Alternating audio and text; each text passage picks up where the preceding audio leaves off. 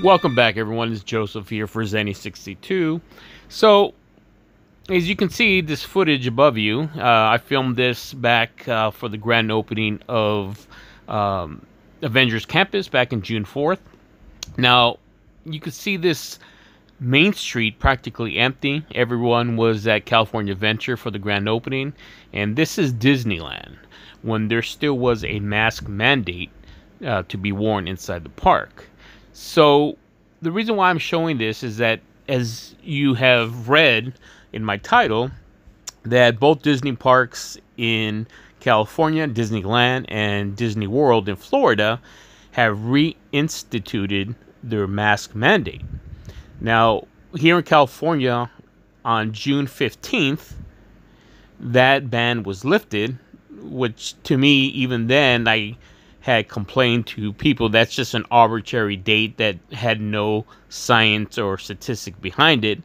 It was just a date that everybody wanted to feel that the COVID was over. And I think anybody who reads the science or look at statistics, this virus wasn't over. The Delta variant was spreading across different parts of the world, and eventually it's here. I mean, it's my last report with regards to the variant and the NFL is that it's spreading like wildfire. The NFL has constituted a new mandate requiring every team to severely push for them to be vaccinated, if not potential the forfeiture of games. Thus, this is also happening across the country with theme parks. Disneyland and Disney World, who really take seriously the health and welfare of their guests, have decided that the masks need to come back. Now, the ridiculous part of this is that they're requiring it only for indoors and making it optional for any of the guests to wear it outdoors. But at the same time, cast members are required to wear it both indoors and outdoors, either face shields or face masks. And as you can see, this is the day you see people walking around with face masks, and there seems not to be any issues. If you want to go to Disneyland, you just got to do what you have to do to enjoy your time there. This is also a time you might look and see, well, look, for a Friday evening, it's sure pretty empty, and that's because this is also a time when they had a limited amount of people that were allowed to come in. I think it was at anywhere from 15 to 25%. Now, since then, they've increased it probably to 50-60%, and you see the significant difference in new footage that's out there. So this is the concern, is that now with the increase in the amount of people that are allowed to come into the park and having that optional to wear it outdoors, there's going to be a lot of crowding, especially that fireworks and parades are back in play.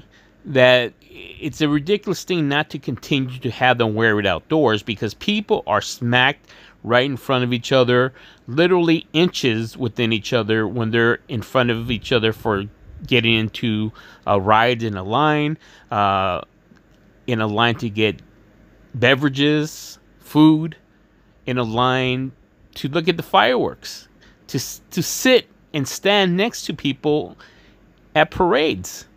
So, you know what, this variant is more contagious than the previous COVID-19. And so to not require them to wear it outdoors, as everybody in this footage, you see that. And that's something they have to do. I mean, the fact that they're trying to ease into this by saying you have to wear it indoors, they should just outrightly say that you have to wear a mask again. Because this COVID Delta variant is never going to end, and we're never going to go back to normal. This could be our new normal for years and years to come if people don't act right, if people don't get the vaccine. It's a ridiculous notion that people don't want to get the vaccine. That's why this is continuing to happen. LA County started the mask mandate again more than a week ago, going on 2 weeks, and Orange County has yet to do that, where Disneyland resides, but the park itself is requiring it. And something that I've always discussed is that it's foolish to think that just because one county in Southern California is requiring it and the other county isn't, doesn't mean that in the county border that the variant is going to cease to exist. This thing is spreading like crazy, and not unless you plan to have only residents of a certain county attend Disneyland, and that goes for Disney World as well, then this has to be a continued thing and must be incorporated by all the counties in Southern California if they're going to do it for one, and specifically California in general. San Francisco is facing some harsh decisions whether or not to continue doing the mandates or not.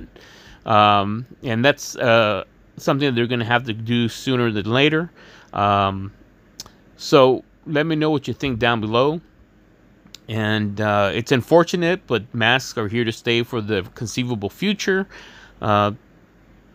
If you don't like the mask, I don't like to wear masks. But hey, when people don't follow the rules, people don't get vaccinated and don't take this seriously, this is the result of that. Keep it here on Zenny62. Don't forget to like and subscribe. And we'll catch you next time.